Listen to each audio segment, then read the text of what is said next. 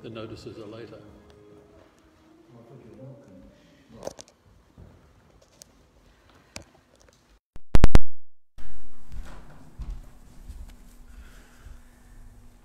Good morning and welcome. It's lovely to see you here this morning, and thank you for joining us. We're going to revise the order slightly from what's written in the leaflets. There will be, instead of a retiring collection as normal, we've decided that it's possible to bring the bags to you in the course of the service, since there's space for people to move between the seats. So it won't be passed from hand to hand, and there'll be a slight variation in the order of service in that regard. And I just displaced Keith from welcoming you at the start, but I'm sure he'll welcome you when he gives the notices in a minute or two. We're going to begin with prayer, so let us unite our hearts and pray as we come to worship God. Loving Heavenly Father, we thank you for the privilege of gathering together. We know from periods of lockdown that it's a special privilege to be able to join with one another. And we're looking forward to a time when the infectious virus that's caused so much damage around the world and is still raging in places, when that is part of the past and we can greet one another in the familiar ways.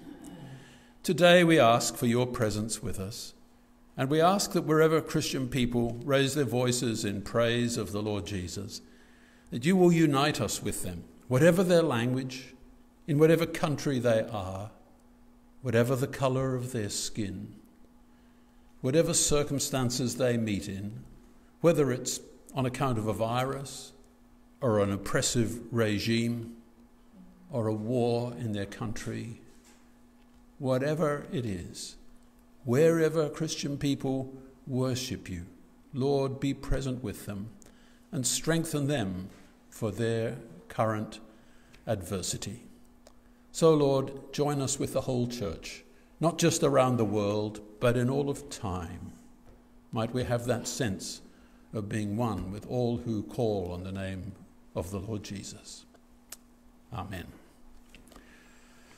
Well, we're going to begin. I gave Benny the opportunity to choose the hymns today, and so they've come from Benny, and I have to tell you, I'm delighted with her choice. Of course, I would be bound to be, but I think especially she's got the last hymn right on exactly where I wanted the service to end.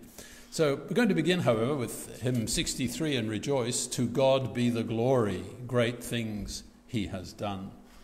Hymn 60, well, to God be the glory. I did check the number. Did you have it down as? It is 63. There we go. Thank you.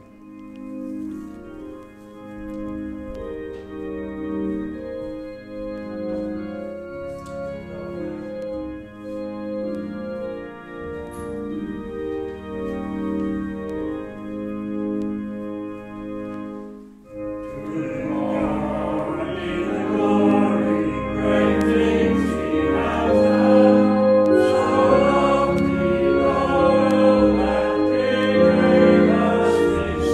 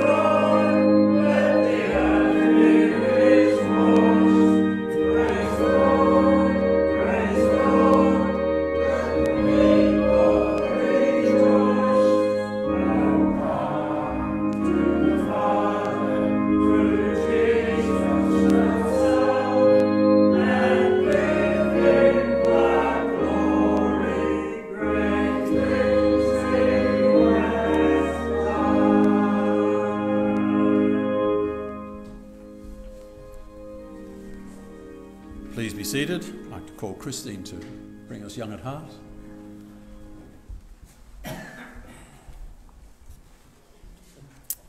Good morning. Some of you will remember that last year I meant to check the date but forgot. I spoke about Harrison Craig, the singer who used singing, or who found that singing helped him to overcome his stuttering. Last week I saw that SBS was advertising a program called Stutter School. I found it challenging and educational, and so I did some further research. Stuttering affects 1 in 100 Australians, which is quite a lot when you're thinking, especially those of you who are working or at school, in the course of your week would probably encounter more than 100 Australians. Most of us who don't have a problem stuttering don't think twice about asking for directions or ordering a meal, or even when you're out walking, when the lockdown eases, you tend to comment to the people you pass. But what if you wanted to say something and you just could not get the words out? The documentary followed 4 brave Australian stutterers. The youngest, a boy of 12, the oldest, a man of 66, on what was called a once-in-a-lifetime make or break journey to find their voice. And again, I quote from the blurb, over 4 confronting, intensive and emotionally charged days, and they were emotionally charged. They are pushed to breaking point. When I rewatched it once I decided to talk about it, I realized that because it was a 4-day live-in program, the participants had to sign in. And I overheard a young woman saying she was there at the hotel reception. She said, "I'm here for the Maguire program." So I've included in the notes, which you will be able to find online, but this is called the Maguire program, and it's an Australia-New Zealand program, which I had never heard of. So the program follows 4 participants only, and there are more, but they selected 4, and one can only surmise the reasons. Marcus is 12, and he comes from a loving family. He has a younger brother and his 2 parents. He really enjoys sport, and he's fine playing sport. But in class, ask him or expect him to look you in the eye, and he just cannot. And even worse, asking him to say something or read aloud. So that's the youngest, Marcus. Then comes April. She's from Byron Bay, and I think she's the only person in the program who wasn't from Melbourne. She runs her own online business. She designs, makes and sells vintage clothing. For her, it is agony having to interact with anyone, even in an op shop when she's going through old clothes to get ideas. She is a supportive sister and supportive parents. Now, Rezo has a sister, an older, he's 20, she's just a little bit older, and they live with their parents in Melbourne. They were born in the Democratic Republic of Congo, lived for 12 years in a refugee camp, and then were resettled in Australia. Now, Rezo attributes his stuttering to some of the horrors he saw as a young child. Of course, his sister doesn't stutter, and she saw the same horrors. One case, there seems to be a genetic link that the stuttering has come down the family line, but I don't think there's any simple explanation. Then we come to Paul, And I thought, how brave is this at 66? He's been married for 29 years, lovely wife, and an adult son and daughter. He was unable to make a speech at his own wedding, and he could not speak at the 18th birthdays nor at the 21st birthdays of his children. And that was a great sadness for him and his family, although they totally understood. I learned so much from this program. I didn't realize that even saying your own name is very hard for stutterers. So that's the first thing. They have to learn to say their own name. Then they have to make a short speech. Then they have to go out into the CBD and ask for directions. I think the most common one was to ask for Burke Street Mall or Mars Store. Finally, they have to approach total strangers and ask them and tell them what they are doing and tell them about the program. Their tutors are all recovered or recovering stutterers, and they go with them onto the street. Most passers-by respond very positively. Some don't, and I didn't really feel critical of them because they just didn't really know what was happening. But there are some incredibly heartwarming moments. Marcus, the 12-year-old, he couldn't get off his seat to make his speech. And Rezo, the 20-year-old coloured guy from the DRC, leans over and says, "I'm with you. You can do this. I believe in you." So there's this former refugee encouraging this young Melburnian.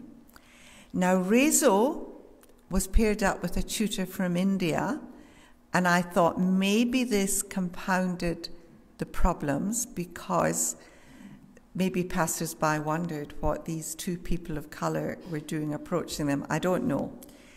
The interesting thing, I didn't know this, Graham found out yesterday, his tutor arrived from India with a stutter.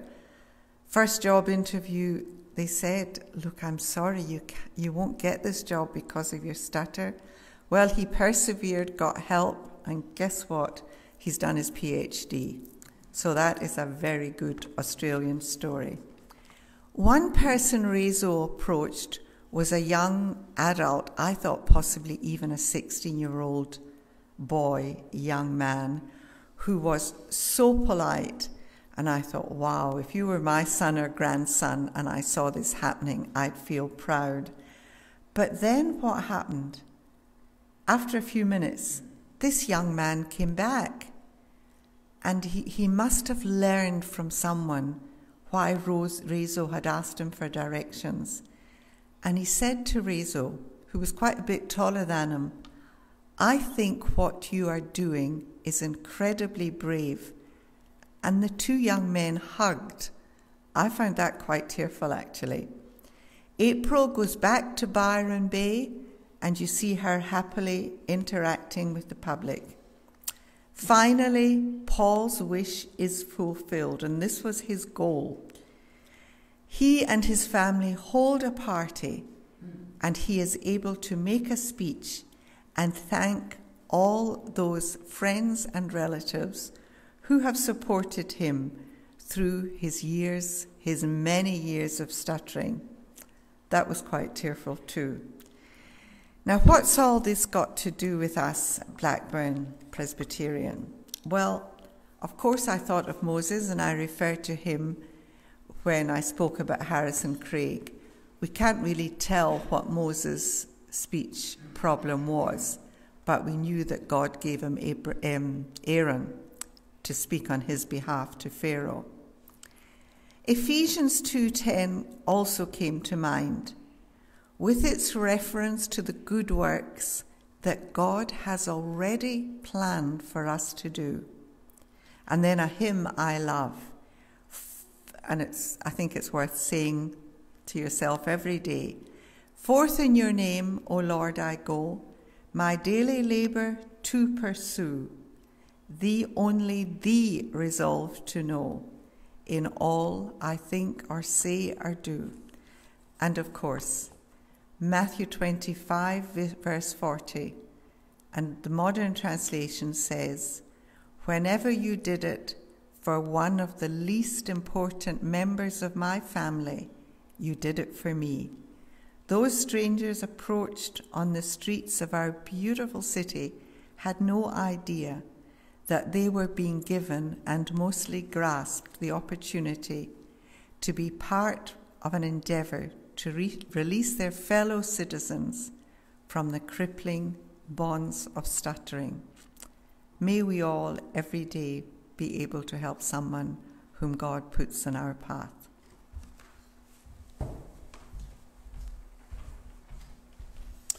Thank you, Christine. Yes, may we do that every day indeed.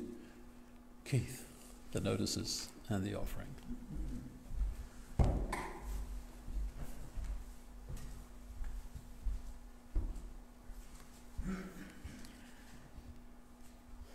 On behalf of Graham and the session, I would like to extend a warm welcome to you, although our numbers have dropped a little bit today. If I may say so, you're young at heart, Christine, brought back some memories of, I think before I entered my teen years, I did have a, I don't know whether you'd call it a stuttering problem, but trying to get words out. Like you'd stand in a queue to buy a train ticket, and you'd say, "Yes, I want so-and-so," you'd say to yourself, and then when you got up to the counter, you were stuck for words. You just couldn't get them out. And I think my father told me, he said the thing to do would be to just stop, take a deep breath, and then have another go. Breathing is important. Yeah. And that's tended to be, or alternatively, it's not only just the breath, but I found that although you might want to, you had your spiel, shall we say, already prepared, but then when you came to do it, you felt as though you were getting a bit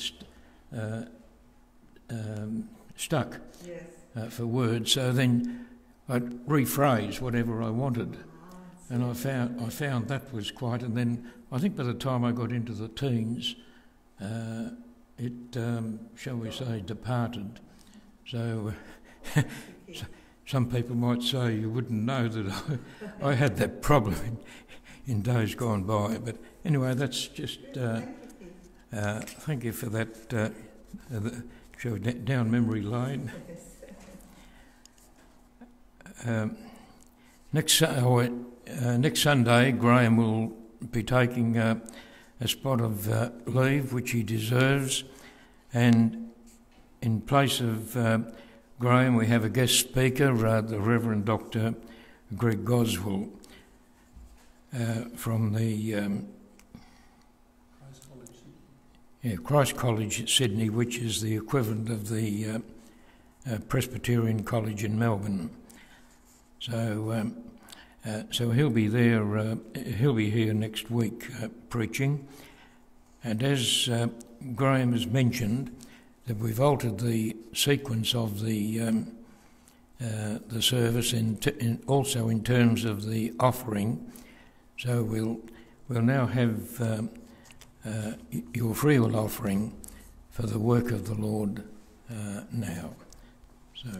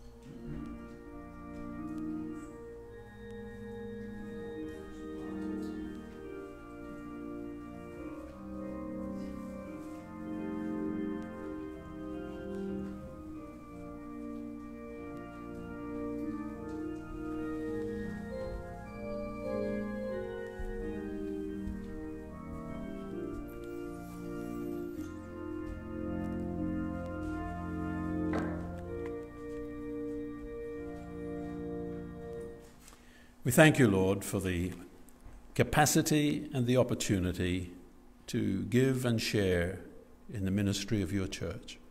We ask that what we bring and all that we yield to you will be of service to the King of Kings. Amen.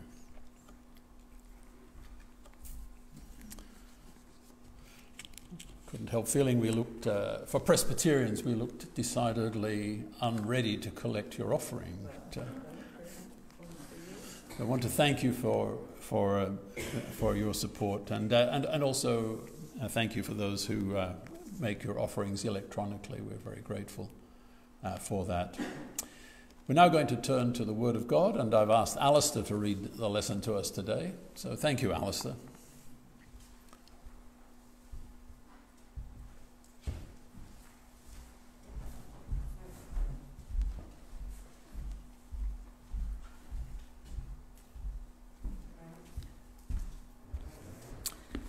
Morning to you all. Today's reading is the Gospel according to St. John, chapter 1, reading from verse 35, I think, to 42. Aye, 42. So, 35, here we are. Again the next day, after John was standing with two of his disciples, and looking upon Jesus as he walked, he saith, Behold, the Lamb of God. And the two disciples heard him speak, and they followed Jesus. Then Jesus turned and saw them following, and saith unto them, What seek ye? They said unto him, Rabbi, which being interpreted means Master, where dwellest thou? He saith unto them, Come and see. They came and saw where he dwelt. Excuse me. And abode with him that day, for it was about the 10th hour. One of the two which heard John speak and followed him was Andrew, Simon Peter's brother. He first findeth his own brother Simon, and saith unto him, We have found the Messiah, which is, of course, being interpreted, the Christ. And he brought him to Jesus. And when Jesus beheld him, he said, Thou art Simon, the son of Jonah. Thou shalt be called Cephas, which is by interpretation, a stone. Something to do with the Greek and the Armenian translation.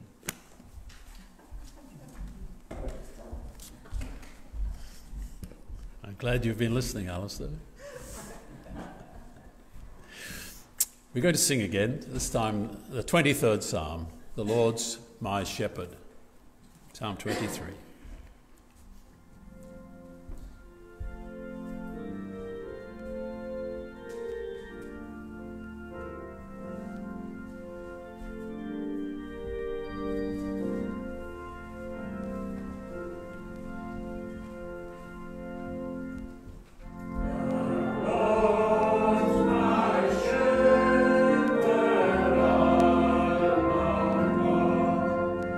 Amen.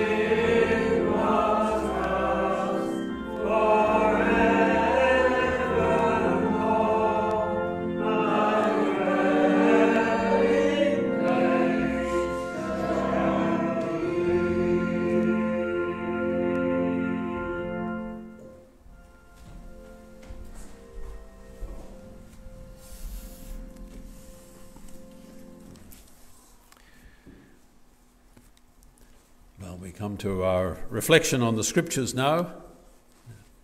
I'd like to pray that, Lord, the words of my mouth and the meditation of all our hearts will be acceptable in your sight, our God, our rock, and our Redeemer. Amen. Well, I must say, I don't actually have to say at all, but I'm going to say that I found preparing for today more challenging than for a long time, and it's quite often the way when I come to the end of a series of reflections. I have to think where to go next, and I was pulled in two directions, and I've decided to bring the two places I was looking together. So, looking back, we've survived 2020, a year of a global pandemic. COVID-19 sounds a little old-fashioned now, but it's still around. It's from not last year, but the year before, remember. That's how it got the number 19. And how has that experience affected our hopes and our prayers and our dreams of the future? As we think about this question, the two different places I went to were firstly John's Gospel, which Alistair has just read to us, but I also went way back to the Old Testament, to Genesis. And so I want to share with you this question, Quo Vadis? Where are you going? I think that's an appropriate thing to think at the start of the year. And I put Enoch as the character in the Old Testament that I wanted to look at. Now, you can maybe just trace that I've got the word Saint Enoch above the word Enoch there. For years, I took the Glasgow subway from Cessnock Station to St. Enoch Station, and I never thought about Enoch or St. Enoch. In my second year, I started uni in 64, 65, 66. 66, St. Enoch Station was demolished and left. There was a big hole in the ground for a long time, but the underground station was still there, still called St. Enoch, still in St. Enoch Square. Each day I walked across it through to George Square and to the university where I was doing my engineering. And I never thought about St. Enoch. And possibly you've never thought about Enoch or St. Enoch either. But today I'm going to introduce you to St. Enoch. So let's make a move. Let's take the words Quo Vadis, which is really just a Latin expression, comes straight out of the Vulgate translation of the Bible. Quo Vadis, where are you going? That's what it means. Where are you going? And I've picked the question, where are you staying? Which is the question that Alistair read to us. Where do you abide? Where are you staying? So I've got 5 things to put in front of you, and I could have reduced it to 3, but I decided to leave it at 5 because you're pretty good at hanging on to points, and they're in the notes anyway. And the first thing is Jesus' question, what are you after? What seekest ye? What are you looking for? And the second question is the disciples' question. Because they don't really answer Jesus' question. They say, where are you staying? And those two questions are of interest to us. And then we go back to Enoch, and I want to introduce you very briefly to his life and times, because it's a long time ago, Genesis chapter 5, a long time ago. But then, more importantly, I want to pick up with Enoch, whose walk breaks the cycle. And then finally, I want to talk about the blueprint and the nail prints. So, 5 points. Let's begin at the top. Jesus' question, what are you after? What are you looking for? What are we looking for in 2021? Jesus' question suggests that human beings are always focused on something, because that's what he asks. What are you after? What thing are you looking for? Well, I don't know if you've noticed, even though the shops have been kind of shut or on reduced output, there seems to be a proliferation of advertisements. The weekend papers, which we don't get them during the week, at least Christine reads online, but we don't get a hard copy of the newspapers until Saturday and Sunday. And there are just so many advertisements in it. I'm just amazed how many ads come through our letterbox. Keith came in this morning with the junk mail that was in our letterbox, and I was glad he carried it to the recycle bin than me, because I think he's probably stronger and more able to carry a load that size. So junk mail, advertising, there are lots of things. From appliances, have you seen the appliance stores? From automobiles, new vehicle sales, from administration, who can manage it better? We're just mentioning three things that begin with the letter A: appliances, automobiles, and administration. We're looking for improved delivery and better services. There are lots, of course, of legitimate things we want. We want full employment. We want good health. We want family unity. We want vaccine well distributed. We want political healing in the USA.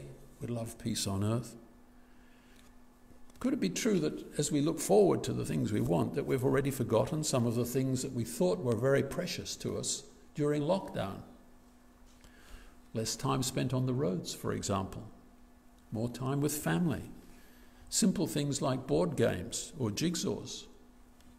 With grandchildren, perhaps cooking together. More time for the garden.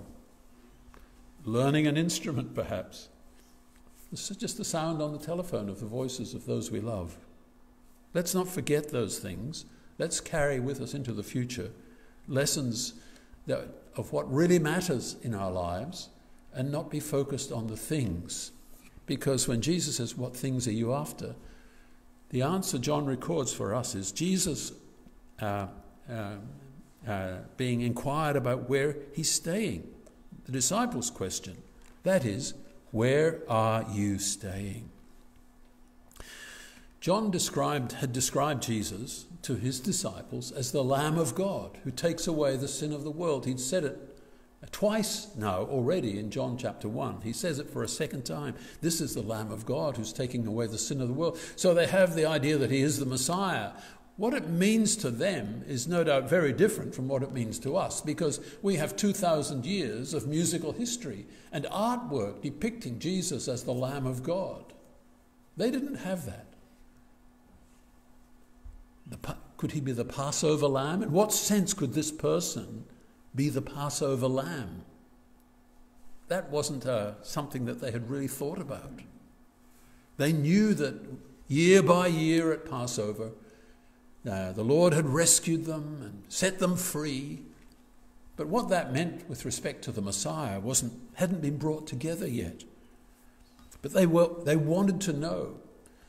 And as John's disciples, they'd been redirected from a teacher they respected to another teacher. The word in the Authorized Version, which Alistair read, was master. In many translations, it's rabbi. It's the word for a teacher. Unless we go to a really old-fashioned school, the teachers aren't called masters nowadays. But in the old days, a master was a teacher. But the Rabboni is the Greek word here. Rabboni, teacher. Where are you staying? So what we've got in the disciples' question is that they want to know his place. Where is he? Because if you know where somebody stays, you can visit them. You can find him. They're intent, these disciples, on transferring their allegiance to Jesus, and they want to come to his place. They want to discover where he is in Capernaum, of course, but they're going to discover more. They're going to discover his place in their lives and his place in Israel's history. There's so much more.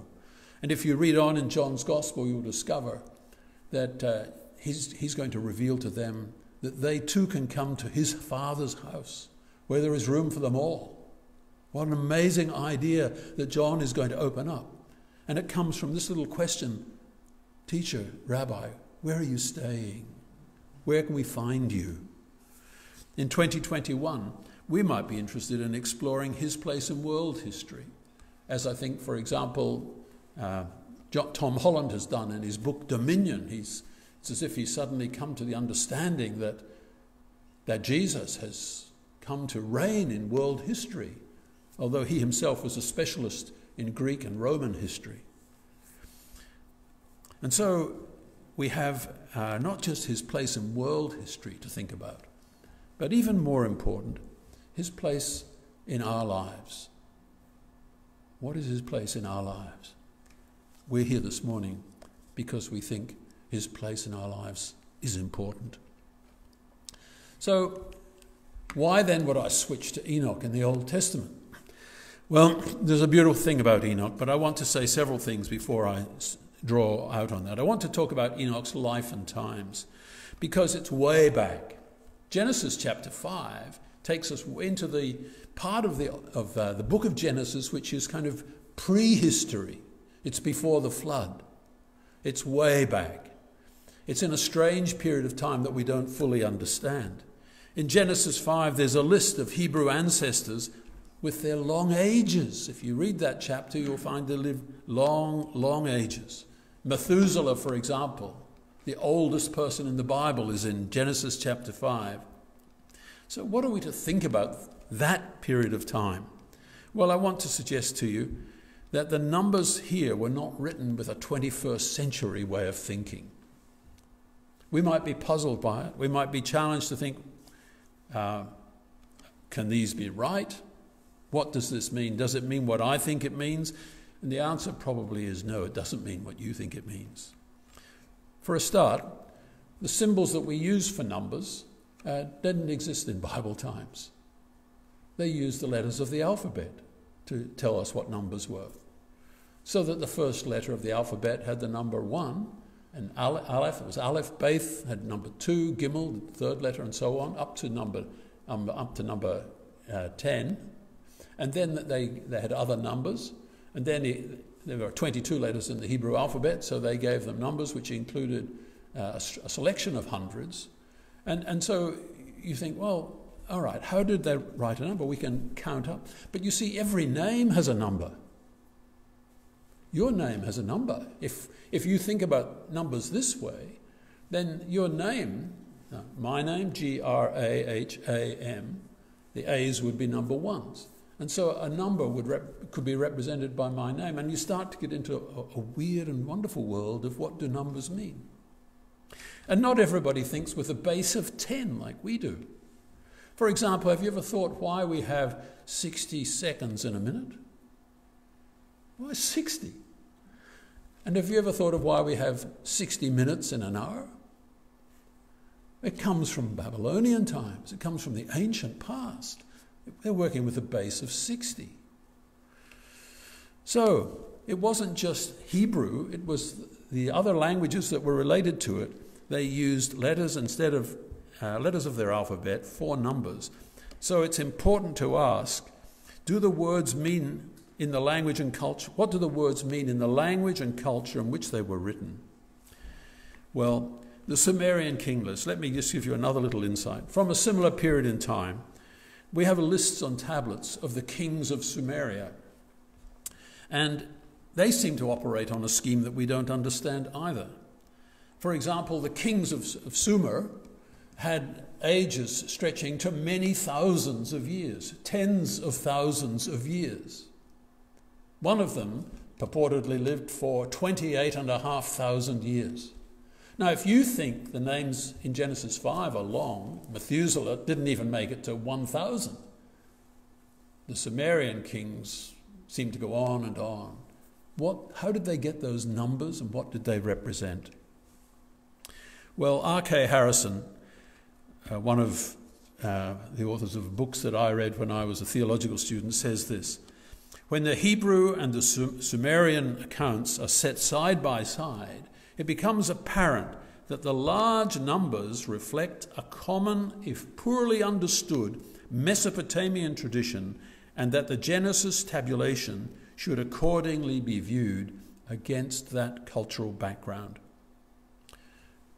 Now, my fear as I went back to Genesis was that we could get lost in thinking about this, and I don't want to do that. But in the leaflet, there's a reference to I think I put it in the leaflet, to biologos. Biologos, B-I-O-L-O-G-S. Perhaps I didn't put it in. But yes, it is. And if you go, when this leaflet is on the website, if you go to that web page and click on it, you'll find an entrance into that discussion. For myself, I have the idea that the biblical writers are telling us that nobody lives as the Sumerian kings did. They're telling us that something had happened to the humanity in its early stages that set us on a terrible path.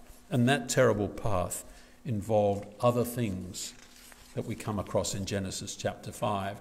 And that brings us to what else it tells us about Enoch, whose walk breaks the cycle. In the book of Genesis chapter 5, it serves three purposes. The first is that it reminds us that people matter to God. They're not mere statistics. They have names. Even then, they have names. Now, you and I, in these days when we're hearing about more than 1,000 people a day dying of COVID in the United Kingdom, 4,000 a day dying in America, uncounted thousands dying in other parts of the world. You tell that to God. You know what God says?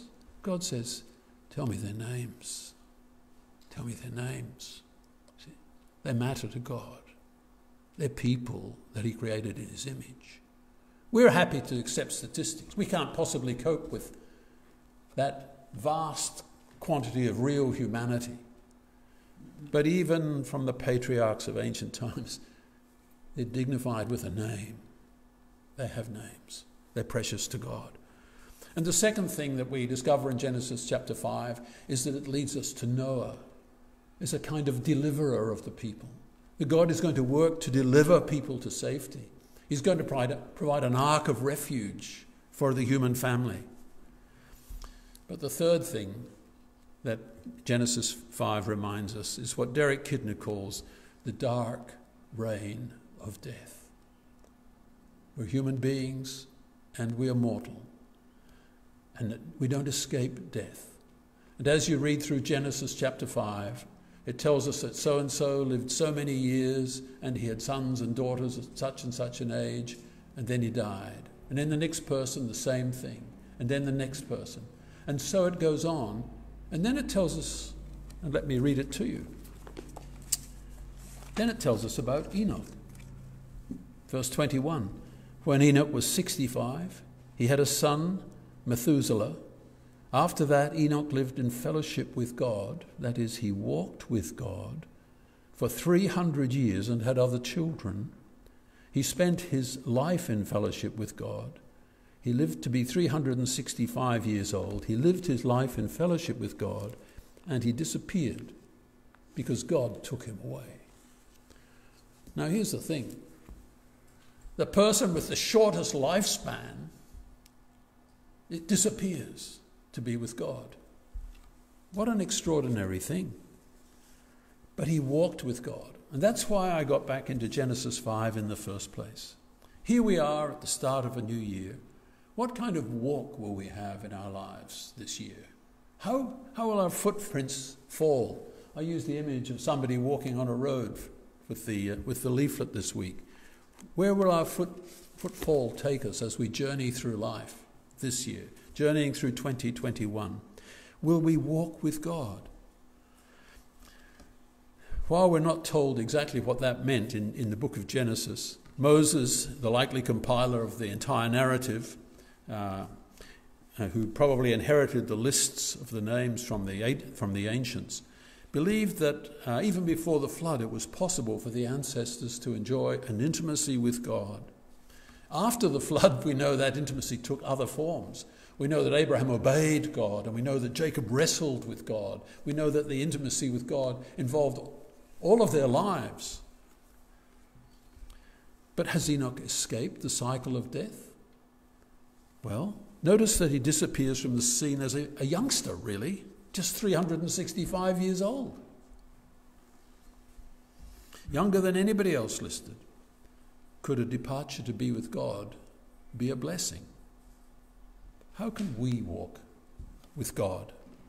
That's the question that this chapter leaves us with. How can we walk with God? Well, I want to suggest under this heading, the blueprint and the nail prints, that we too can walk with God. From the book of Genesis, chapter 12, we're told that the plan of God was to bring blessing to Abraham's family and to all the nations, Jews and Gentiles alike. Last week we thought about the Magi coming to Bethlehem, searching for the King of the Jews.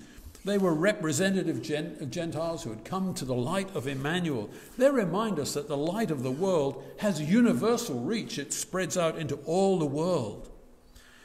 What was revealed in Bethlehem couldn't be kept in Bethlehem.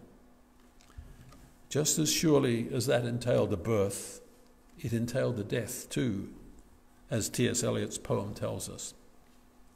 In fact, T.S. Eliot, in 1939, he wrote a book, and it was a time when Germany was very focused on what it was wanting to do, 1939. And so in 1939, Eliot's book was published, and he was asking the question about the idea of a Christian society. What would it look like? How could it embrace ordinary working men and women around the country? And he felt there was a lack of direction in the United Kingdom, especially compared to what was happening in Europe. And he recognized that the plan of God is not implemented by political ideology. God's blueprint has to deal with sin and evil in the human heart. It has to deal with greed and malice and ill will, desire for revenge, all of those things. But more widely known than his book is his famous poem, 4 Quartets. And in that poem, T.S. Eliot writes, and I read it for the first time this week, just sat down and read the poem. Part of it says this: "The wounded surgeon plies the steel that questions the distempered part. Beneath the bleeding hands we feel the sharp compassion of the healer's art, resolving the enigma of the fever chart." Now, it just so happens, if anything just so happens, that this week we had an orthopedic surgeon and some other friends visiting us. And I mentioned a young man that we had for dinner who has motor neurone disease. So he's in his 50s and he has this affliction, which is a very serious affliction. And the surgeon friend said, oh, yes, he commiserated for our friend, the young man with the illness. And then he said he had a friend too who was a surgeon who developed motor neurone disease. And while ever he could, he continued to go to the operating and do the operating. And then when he couldn't do that, he continued to take an interest in his patients and manage their paperwork and their referrals and so on, until he could not do that any longer, and basically he stopped eventually his work. But what T.S. Eliot is showing us is that we need to be healed by somebody who couldn't save himself. The bleeding surgeon, beneath the bleeding hands we feel the sharp compassion of the healer's art. The shocking image of a bleeding surgeon turns our eye to the yet more shocking image of a crucified Saviour. Eliot has picked up this great theme of how God deals with sin and evil. And as we raise our eyes from the blueprint in the Bible to the Jesus who died for us, we have to see the nail prints in his hands. We have to know he died for us. It's not just a plan laid out in history and in our Bibles, but we have to come to Jesus, who with his wounds invites us to come to him, and has authorized his church to invite people to come. That section of the poem by Eliot continues in this way: "The dripping blood, our only drink, the bloody flesh, our only food, in spite of which we like to think that we are sound, substantial flesh and blood. Again, in spite of that, we call this Friday good." So he's turning us to communion and to the fellowship we have with the Christ, who wants to draw us close and to feed us. We want to come to where he stays. The disciples wanted to know where they could find Jesus. "Where are you staying?" they said. We too need to know where to find him throughout the year. Where will he be?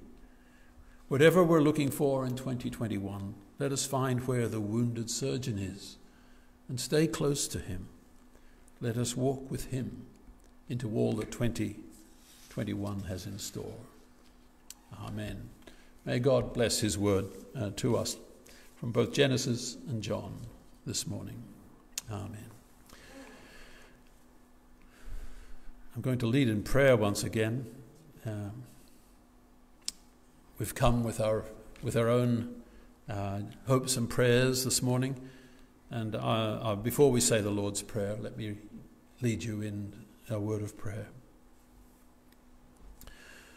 Almighty God, you have loved us for a long, long time, and we know your love is real. We see it in the Scriptures, in your naming and knowing the ancients. They were as fully known to you as we are. Like the ancients, we know you seek integrity of heart and righteous living, and like them we cannot save ourselves. We rely on your redemption blueprint.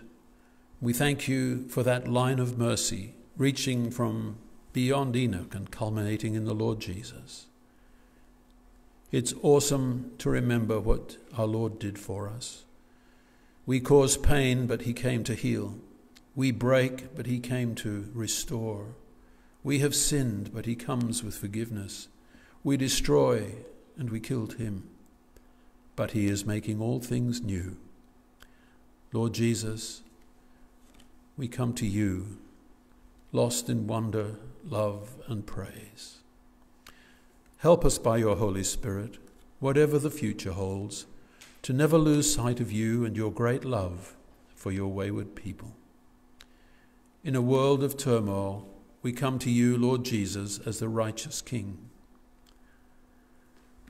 Each day we have carried home to our consciences the terrible inhumanity of our species, our abuse of the environment, our damage to the animals with whom we share the planet, and in particular, our inhumanity to each other. Guide us in healing pathways. Guide our leaders, especially as vaccinations for COVID are rolled out. Please help us to ensure that they are triaged among the nations on the basis of need, not mere wealth. Keep in safety all who work on the front lines of caring for others, in hospitals, in aged care residences, in places of transit, in quarantine. Help all to stay mindful that there are people who are at risk. This week we've seen chaos in the capital of the USA. We pray that the incoming president and vice president will be given strength and grace to heal the divides that have been opened up in that country. Conscious that police, security, and armed services of many nations do not always act with integrity and impartiality, we pray for those countries where this is commonplace, where we see evidence of excessive force, unlawful detention, and brutality. We ask for restraint and a renewed hearing of the words of Jesus, who himself endured the hostility of sinners. We ask for mercy upon all who share the message of Jesus in harsh and difficult conditions. We think of your church, prohibited in Saudi Arabia and undergoing persecution in North Korea, China, Iran, the Sahel region of Africa, and other places. If there must be martyrs, O Lord, may the blood of the martyrs prove to be the seed of the church. We pray for our own families, our loved ones, and for the difficulties that they are encountering at this present time. Whether it's health of mind or body, we lift our loved ones to you. We pray that you would bring restoration and good health by your Spirit, and especially during this COVID-affected summer break. Help families to find refreshment, that they may be patient and considerate of each other, so that the summer break indeed provides reviving and encouraging in every home.